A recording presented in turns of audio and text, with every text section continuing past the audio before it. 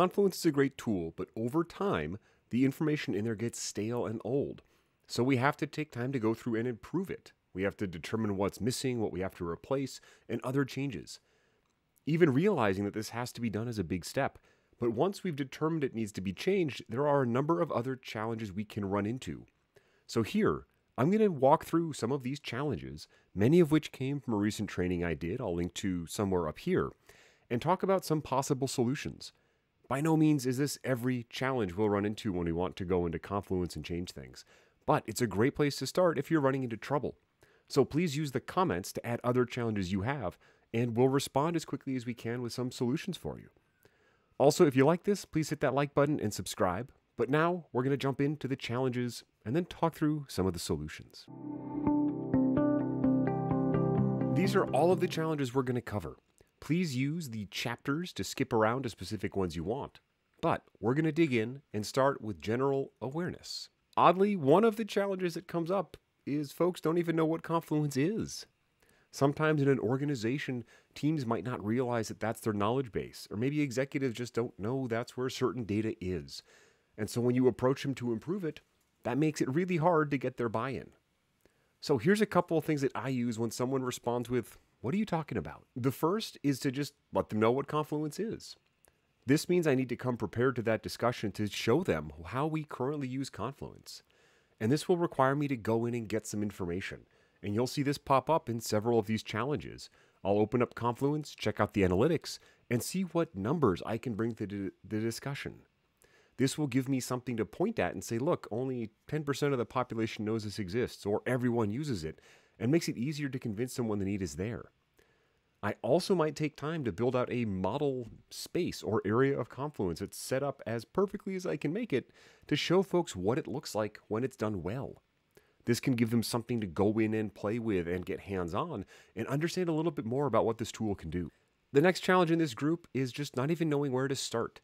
You might have identified a need to improve Confluence, but there's so much there you can't really figure out where to begin.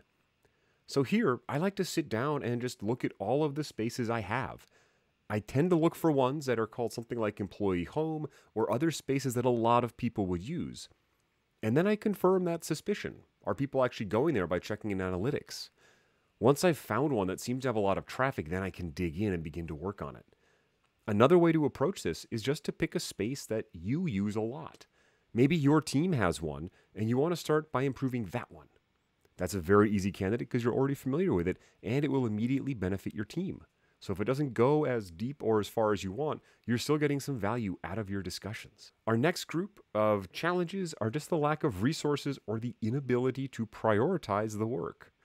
These are very, very common because there's a lot of competing priorities. So let's take a look and see what some of these challenges look like. The first is we just don't have resources. We don't have the subject matter expert, or we can't donate time, or we don't have any budget to do this. For me, the budget one can be one of the easier ones to knock down. Many times improving a Confluence space just takes a bit of time, so there's no extra dollars necessary to spend. Now, of course, if you've identified an app or you need a consulting group to help you, then you would have to argue for budget. But many times, improving your Confluence space doesn't require extra money. It just requires a little bit of time. A great way to push back on this one is to figure out and estimate about how much of your time it might take. And then if you need other people to help out, for example, an engineering expert to improve the engineering documentation, you might talk to that person and just briefly ask them, how much time would it take you to improve this area? Again, coming with a whole plan instead of just little pieces or just an idea makes it much easier for you to get this project done. The next challenge in this area is that there are just more important things going on. It's very uncommon that I see Confluence at the top of anyone's priority list. Companies tend to be focused on other things, which makes sense. A knowledge base or a collaborative area is not going to be the top of anyone's minds. That said, it still is an important aspect of the company. One way to push back against this is to ask around and collect feedback on how frustrating or how not useful the Confluence space could be. For example, if your human resources team is constantly complaining they have so many tickets to deal with, that might be a good argument for going in and updating their Confluence space. You might be able to deflect some of those tickets and save that human resources team a lot of time and effort. So taking time to understand what pain the challenges in the space causes on the individual or team level is another great way to get buy-in. Being told that this is not important is another challenge that comes up. Again, companies pretty much don't consider Confluence to be an area that's worth development. That said, the response here will be similar to the prior challenge. If you can take time to sit down and understand how much pain this is causing, how many extra tickets come up, how many extra hours of work someone has to spend because the knowledge base, the collaborative space, the wiki isn't up to date, you can then make an argument for spending a little bit of time to go improve it. And depending on your environment, you might actually be able to put a dollar amount on that. How many hours of a support technician's time is spent answering tickets? What might that person be paid on average? And that can tell you how many dollars you can deflect or save by improving the Confluence space. Another common piece of pushback is, well, it's not broken. It's always been like that, so why fix it? This is another common argument because many times folks just see Confluence sitting there and they don't consider it a problem. So this is where we have to help them understand the pain. Again, asking folks why they don't use it, what challenges that causes, or what other things they have to do to get the information they need is a great way to push back on this one. This could be anecdotal. You might get a list of quotes or comments from people explaining how much of their time, energy, and lives are spent doing things that aren't necessary because they can't find it in Confluence.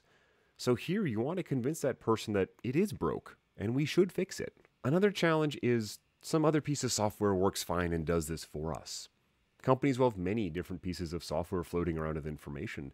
And sure, the information might be available somewhere out there, but Confluence is intended to be the virtual meeting hall for everyone at the company. Everyone should know to go there first to get information. So why are we sending them to some other place, to some shared drive to get benefits documents or API documentation? So here, the pushback would be to figure out what other software there is and what it does, and then see how Confluence can be used to, if not host that information, link to it. I think of Confluence almost like an index. Someone should be able to go to a page in there and find a pointer to the information they need, whether it's a smart link or a link on a page or a whole iframe of the information. I should be able to find it in Confluence and get it. I shouldn't have to know that there's some other system out there. So take a look, do some homework, and figure out what these other systems do.